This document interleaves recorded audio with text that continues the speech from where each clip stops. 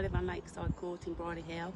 Me and my family have lived here for 16 years. We're opposing the overhead poles and wires on our estate for the aesthetics, for this beautiful lake that we pay a lot of money on our mortgage to live here and see this view. We don't want to open our windows and curtains every morning to poles and wires, obstructing the view, upsetting our wildlife and just making our estate look ugly. There's underground facilities available, and there's another option of the Tomy boxes that we've been told that can be used. We'd rather this on our estate.